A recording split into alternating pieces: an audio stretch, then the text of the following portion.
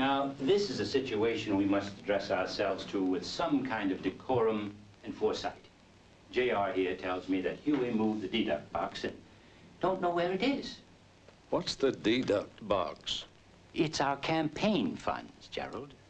Ever since Huey became governor, certain state employees have deducted 10% of their salaries to contribute to certain campaigns. Therefore, deduct box. Voluntarily contributed? How much?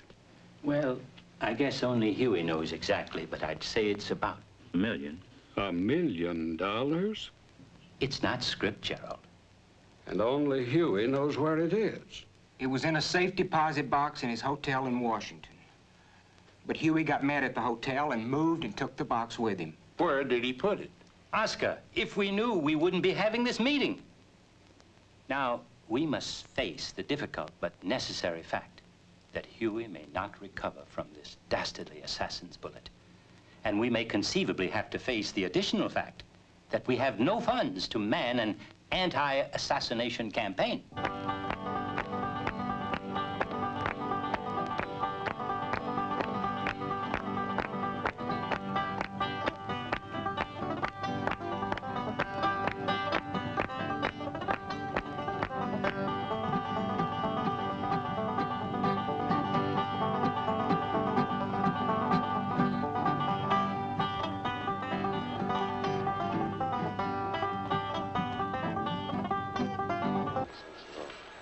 I mean, the most we could do would be to split.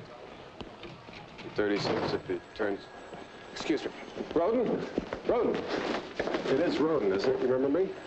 Yeah, you're the reporter who was with us in Oklahoma. What happened to your face? Powder burns. You were the one who shot Weiss, weren't you? One of them. How about I buy you a cup of coffee? Maybe you can tell me what happened. Why don't you buy me a drink? I'll tell you everything. The senator, you know, was inexhaustible. He'd go all day and all night. Run. I was trained to try to anticipate his moves so as to be ahead of him, but that wasn't possible much of the time. Anyway, this man in a white suit walked toward us. He held his hat over the gun. When he pulled out the gun, I grabbed his gun hand like this, but he was already squeezing the trigger. The ejector slide on the gun bruised my wrist. Did you ever see Weiss before? Never. What did he look like? Kind of an average-looking guy, thin, wore round glasses, thick round glasses. Gun was a .32 caliber automatic Browning. How many shots did he get off? 2. I got an arm around his neck and pulled him to the floor. He got off another shot as we fell, shot off my wristwatch. Anyway, as we were falling, I pulled my pistol, .38 Special on a .45 frame, had it under his chin. Fired one shot into his throat. I guess that killed him.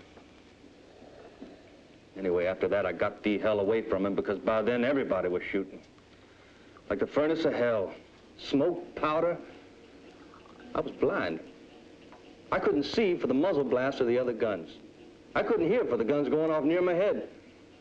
They were so loud and so close, the powder burned my clothes. Burned my skin right through my clothes. I tell you, I was lucky to stumble out of there alive for the shooting of our own men. Somebody said Weiss never got off a shot. Said you bodyguards saw his gun, started firing in panic.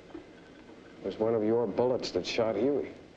It's a damn vicious lie. Hey, wait a minute. I was just telling you what I heard. That's a damn vicious lie.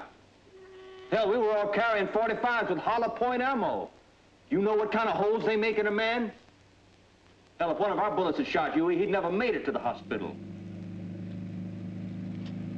Why campaign in Arkansas? For Hattie Caraway? Mrs. Caraway has worked with me in the Senate since her husband's death. She deserves election on her own right. But the entire Democratic Party in Arkansas is against it. Now, why did Huey Long suddenly decide to champion a born loser? Well, I don't think she's a loser. Sure, she's a poor widow woman. She's got no money. The party machine is against her.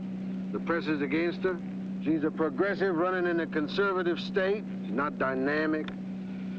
She's not a good speaker, but she's gonna win.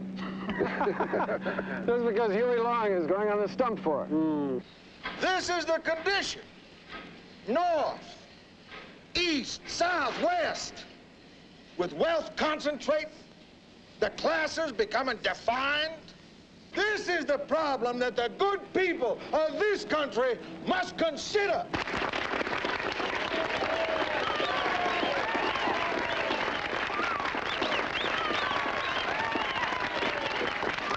Hattie Caraway, she's the one.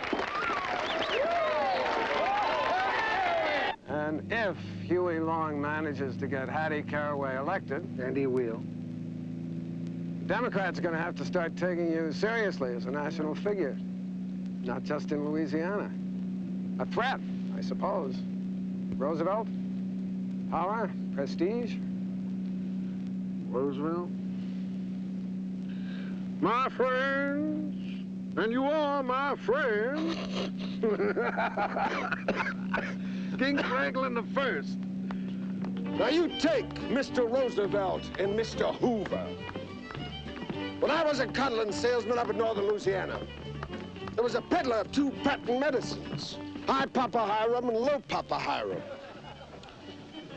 Now, these medicines were made from the bark of the same tree. But for one, the peddler peeled the bark off from the top down. And for the other, he peeled it off from the bottom up. That's the way it is in Washington. Yes. Right now, Mr. Roosevelt and his crowd are skinning us from the ear down, while Hoover and the Republicans are doing the job from the ankle up. But they're both skinning us, and if Mr. Roosevelt and Mr. Hoover are the nominees for the major parties next year, or anyone who looks like Roosevelt or Hoover, we're gonna have us another candidate in 36.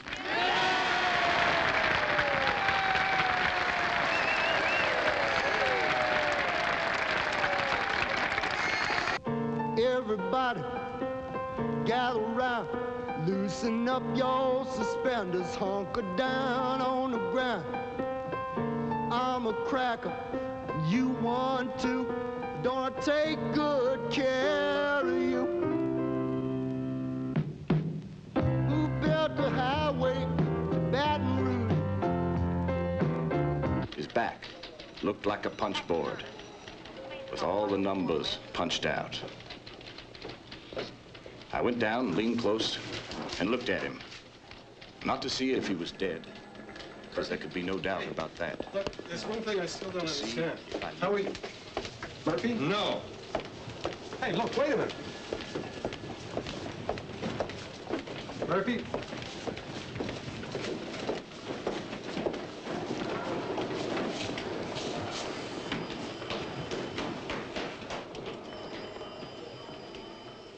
What's the word? He's doing fine.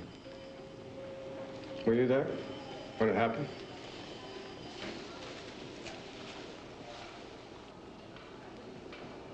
Somebody said you all put 61 bullets into Weiss in 5 seconds. Is that right? People running for their lives? Children screaming? Bullets ricocheting all over the rotunda? All of you firing at Weiss, all at once, point-blank range. Noise and powder smoke and marble dust, blanking everything out. Were you there? We weren't there. Were you there? Weren't there. Who was?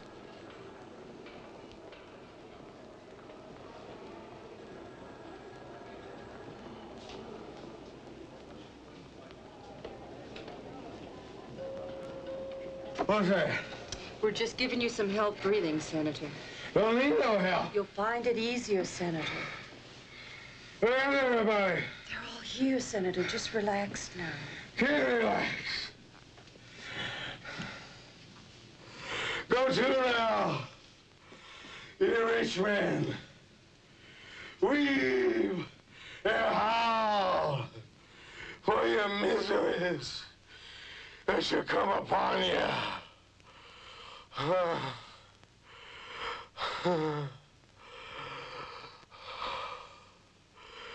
Wherefore, ye shall do my judgments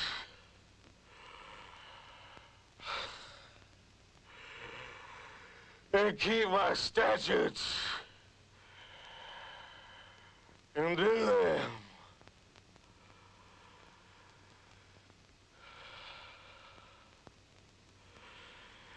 And the land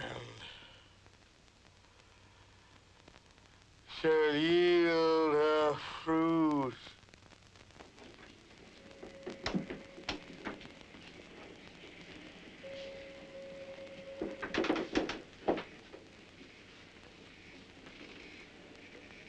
Mother?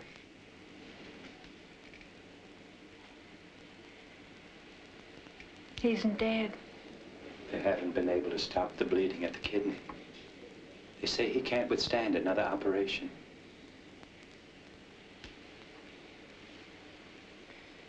So he's going to die.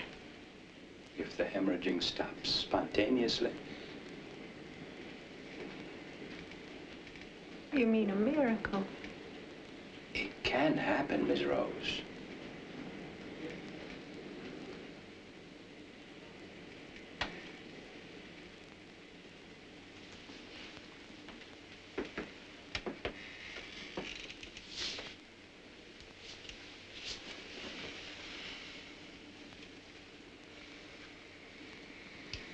You never really got much of a chance to know him. Public man, come home for weekends. We'd go for a drive. I remember that. We'd drive out to a bridge he was building or inspect a highway his administration was going to build.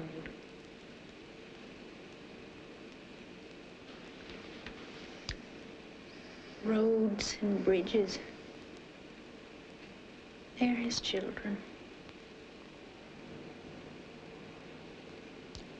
I'm proud of him, Mother. He was only 42.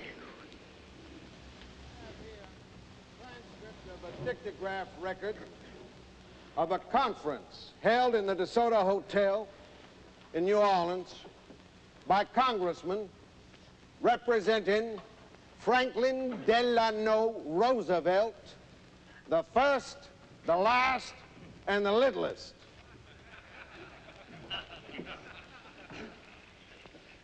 A dictograph was planted in the meeting room, and Herbert Christenberry, an attorney and brother of my personal secretary, and the secretary of the Louisiana Senate, overheard the following and certified this transcript of the record. Now, here's what happened among the congressmen representing Roosevelt the Little himself. Conference, July 22nd, 1935, room 506, DeSoto Hotel, 10:10 a.m. I want senators to get this. Boys, I would draw in a lottery to go out and kill Long. It would take one man, one gun, and one bullet. Boys, I haven't the slightest doubt that Roosevelt would pardon anyone who killed Long.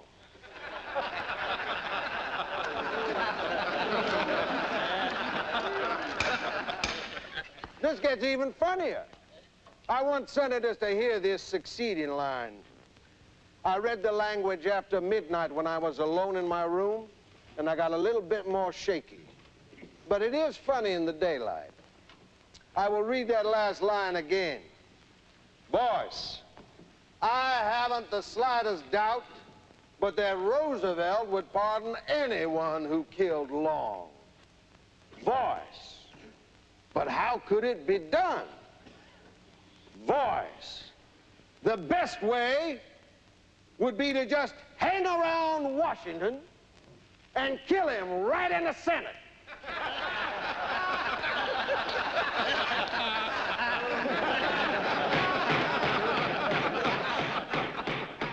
Now here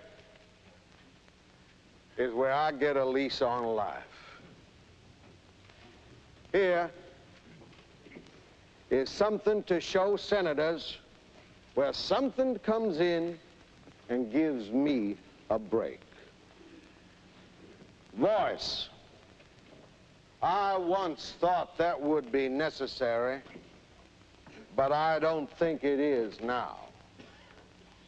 So, it seems like temporarily I got a respite on the matter.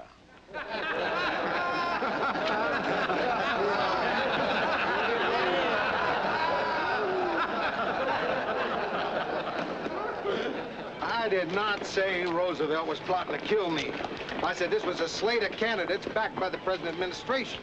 Now, don't you go accusing the President of the United States of plotting murder. The press hasn't sunk that low. Oh, come on now, Huey. You don't really believe your life is in danger, do you? Oh, no? Now, you listen to me. This administration has sent down culprits and thieves and thugs who openly advocate murder. This is the kind of government to which this administration has attached itself in the state of Louisiana. What kind of proof of that do you want? My dead body?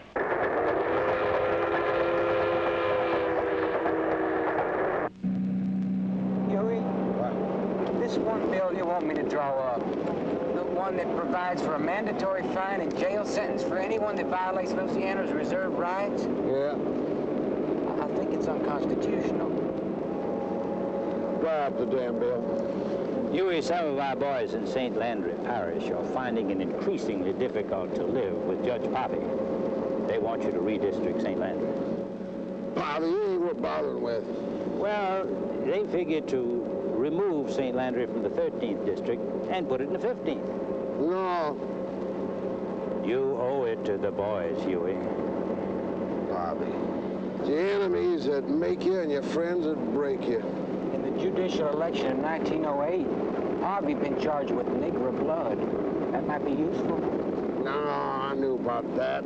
Nobody believed it. Besides, we don't need the black vote in the North. No, I think there's some way to get rid of Power. Let me think on it. Senator? Yeah? Governor Allen sent me here to escort you to New Orleans. Oscar did that? Yeah, that's thoughtful. Well, there's been a lot of wild talk about this session of the legislature. A lot of people are pretty riled up. The governor just wanted to head off any possible problems. Everybody wants to kill a kingfish. Lead on, Captain, lead on. Okay, get some of the boys to draw up a bill removing St. Landry Parish from the 13th district, put it in the 15th. We're saving the 15th, ain't we? We're safe. We got Acadia, Lafayette, and Vermilion in the 15th. Two incumbent judges. Now they have one hell of a time getting elected in the 15th. Although I do think it's using a sledgehammer to crush an ant.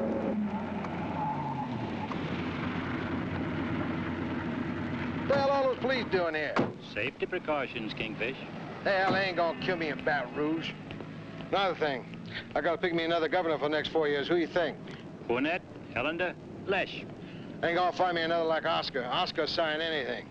Story is a leaf flew in the window of Oscar's office one day. He dipped his pen and he signed it.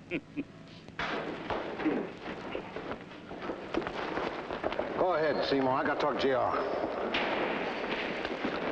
About the income tax thing, you know what this is all about, don't you? Huh? You take all this stuff back to New Orleans with you and fill out the forms, then bring the whole thing back here on Monday or Tuesday, and I'll sign the damn papers and we'll be rid of them. I'm not even going to wait here till the end of the session. I'll leave here Tuesday, maybe even tomorrow, right after the House passes the bills. Then come down to New Orleans and sign them there. Then you know what we're going to do? We'll go on a vacation together, JR. Just you and me, no bodyguards or nothing. We'll get in your car and we'll go wherever we want to go without planning one single slivery plan in advance.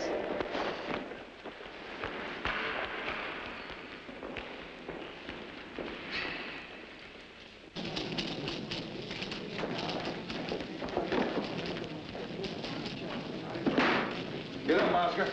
I got a phone call to make. There's a Kingfish, honey.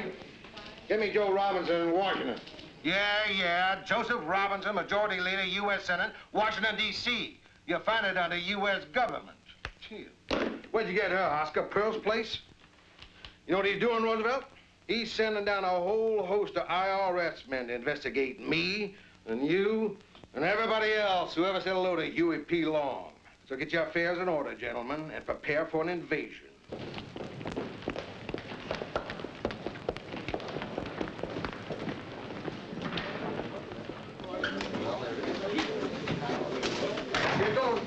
As you know, the purpose of this meeting is to consider the bills being introduced. Mr. Chairman. Yes, Mr. Williams. I want to remind the chair that a United States senator has no authority in the legislature of the sovereign state of Louisiana. Remind all you want, Jack. I'm here, ain't going nowhere. Now, let's get down to business. Did you ever hear the Constitution of this state? Damn it, Williamson, I am the Constitution of this state. I'll tell you about this bill number 1. Rearrange the 13th, 15th districts, separate St. Landry and Evangeline parishes, and put St. Landry Parish in the judicial district with Acadia and Lafayette. So as to gerrymander Judge Parvey out of office. Judge Parvey and District Attorney Garland will retain their status until 1937. Then when it comes time to run, they go into a new district. Did the people of the district request this change be made? Yes. Call the question. Aye. The committee will now move into the next measure. House Bill number 2. Provide for 1 judge instead of 2 East Baton Rouge. 1 judge is enough for East Baton Rouge Parish. Judge Favreau was ill for years before he died, and 1 judge presided over the court at that time. Besides, this move will save money. Now, I'm here to explain these bills in case there's someone here who wishes to be heard in opposition. I would. There is. Call the question. Question. Aye. I have an amendment. Let me see it. No, we don't want this amendment. This is a Kingfish. Send some food up here. Nobody's eating around here for days. Well, open it up, damn it. We ain't got time to wait in no cafeteria line. And listen, give me Judge Lesh in New Orleans. I don't have his number. Find it. Why don't you just drop him a note, Huey? Oscar, never write what you can phone. Never phone what you can talk head and head. Never talk what you can nod. Never nod what you can wink. Never wink what you can look. That's rule number 2. What's number 1? Never question the Kingfish. Kingfish here? Yeah, put him on. Hello, Dick. What the hell is your religion? Why? You're going to be the next Democratic candidate for governor. But some of the boys up here say I couldn't run you because you're a Catholic, and it's too tough to swing North Louisiana's votes to a Catholic. Well, I was born a Catholic. You didn't run out on them, did you? No, I became a Presbyterian. Yeah. You know, when I was a boy, I would get up at 6 o'clock in the morning on Sunday and hitch our old horse to the buggy and take my Catholic grandparents to Mass. Then I'd bring them home, and at 10 o'clock, I would hitch the old horse up again and take my Baptist grandparents to church. Yeah. All right, listen, we'll be talking on that, yeah? All right, bye-bye. Well, Huey, you've been holding out on us. I didn't know your grandparents was Catholic. Don't be a fool, Oscar. We never even had a horse. Now, where the hell's that fool? House will be in order. The House will be in order. We're here to consider the 39 bills approved this morning by the House Ways and Means Committee. How you doing, Emery? Clerk, Joe? the first bill. How are those cane roads holding up? You let me know if they don't. Chris, take care of my school? I'll remember it. Is that a motion to table? When you bringing those strawberries over, Dennis? Table before the House. Well, you make it soon. Come on now. Voting machines. Wake up, George. Vote is 3 yea, 36 nay. The motion to table has been defeated. The clerk will read the second bill. How you doing, Huey? Clerk will commence reading the second bill. How'd you like to be the next governor of Louisiana? Well, I'd like that fine, Kingfish. We got to carry the southern parishes, you know. Oh, we're going to do that anyway. And you're the one to keep the boys honest here. I'll try, Huey. I'll try. We'll talk on it. Information collection of the charge by the official who collects the general taxes assessed against real property. Huey, I've got a story here that gravel in Louisiana is costing $2 a ton, whereas in other states the going rate's only 67 cents. My administration built 10 times the miles of highways that existed before Huey Long took office. We got the roads in Louisiana. In other states, they only got the gravel. But Huey, did you hear about that hurricane in Florida? Over 100 soldiers died fighting the floods. Any comment? Sure. Roosevelt must be very happy. Every soldier killed in it is one less vote against him. Oh, can I quote that? Why the hell do you think I said it? Huey, what's this animus between you and the president? Oh, Roosevelt thinks I'm one of the two most dangerous men in the country. The other being Douglas MacArthur. I resent the company more than the allegation. Be sure you quote that correctly. But I don't understand. You were one of Roosevelt's biggest supporters. Mm-hmm. You helped him get nominated. I'm too popular, don't you see? Look around you here. It's the same in the U.S. Senate. People proud to hear Huey Long. Oh, I know. Roosevelt claims I'm some kind of fascist. Truth of it is, and he knows it, that I represent the people of this country. I am the United States. Milo, way up there. Get the boys out early in the morning and have them all here. Find them all now, because we might need the votes. Huey. Yeah. Hi. Hi. Oh.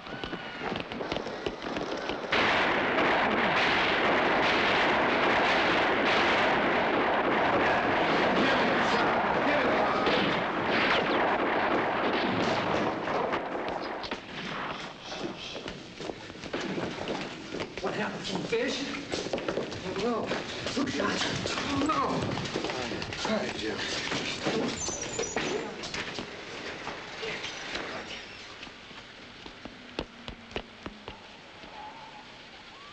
We're almost there here. Everything's going to be fine.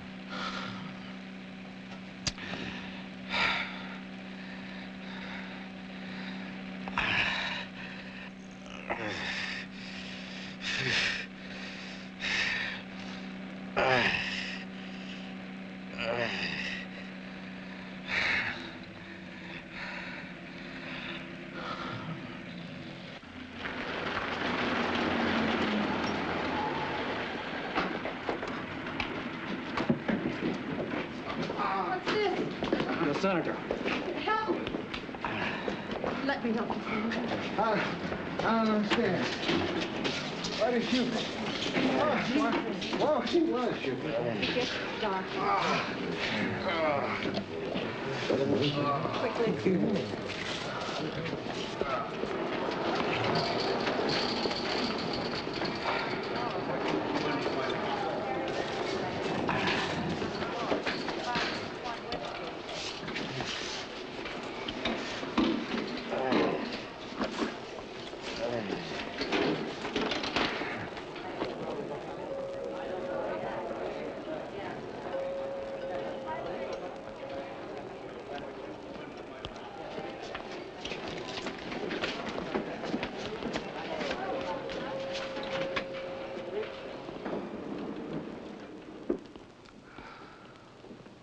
Huey, can you hear me? Huey, everything that can be done to help you is being done. But no one can say how things might turn out. Now is the time for you to tell me where you put the papers and things you took out of the bank vault. The deduct box. Where did you put it? Huey, it's important to the campaign, to the ticket. Huey, Huey. The deduct box. Where did you put it? Huey. Huey. Huey. The deduct box. The deduct box. Huey. The deduct box. Huey. It's important to the campaign, to the ticket.